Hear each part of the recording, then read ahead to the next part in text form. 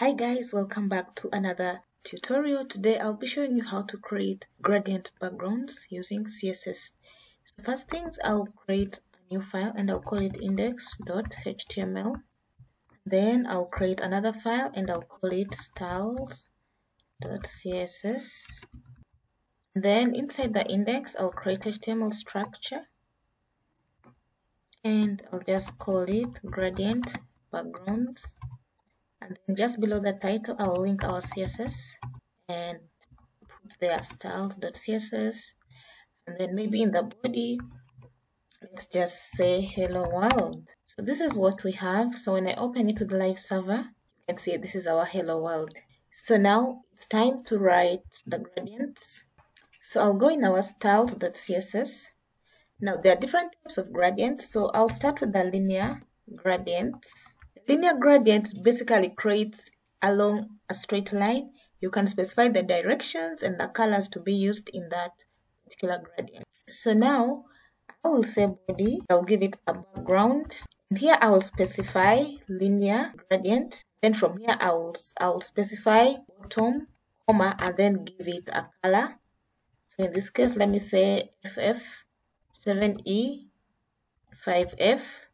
And then comma, and then I give it the second color. I'll say FE before 7B. So you can see this is how our linear gradient is going to work out. So I can also specify this is top to bottom. So to make it left to right, I'll just say, instead of saying, I'll just say to right. So I'll just copy the same style. So let me comment on this. Then I'll just change here. If I want it to come from left to right, I'll just change here to right. And you can see how it comes around. And then also I can specify it to be linear, but now diagonal. So let me just copy the comments here. And this one is left to right. And this is how it looks. Then I'm going to specify again diagonal. For diagonal, I'm just going to specify here degrees that we are going to put our gradient. So I can say, for example, 45 degrees, and that is it. So basically, this is how to work around with linear gradients. Then we have what we call, again, radial gradients. This basically creates a gradient that radiates from an origin. So for example, we're still working around the body. So let me comment on this. So with radial gradients, what we are going to do is we shall change linear to radial. And then here we can specify, instead of dig, we can say maybe circle, which is our starting point. And you can see that it starts from somewhere. When I put here, you can see the starting point is somewhere in here, and then it radiates outwards. And then another way, we can just change from circle to ellipse, and we just specify it here. You can see that. That's how it will radiate. So I'll just put here in the comments, circle and ellipse. So let's take it back to circle. Now we have looked at radial gradients. Now there are also what we call repeating gradients.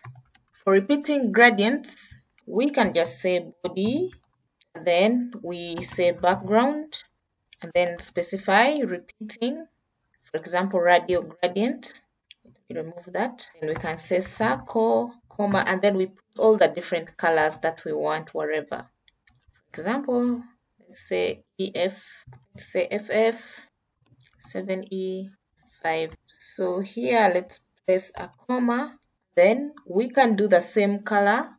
Then we specify the number of pixels, for example, 10 pixels, comma. Then we specify, let's put another color, which is FEB 47. And then specify 10 pixels.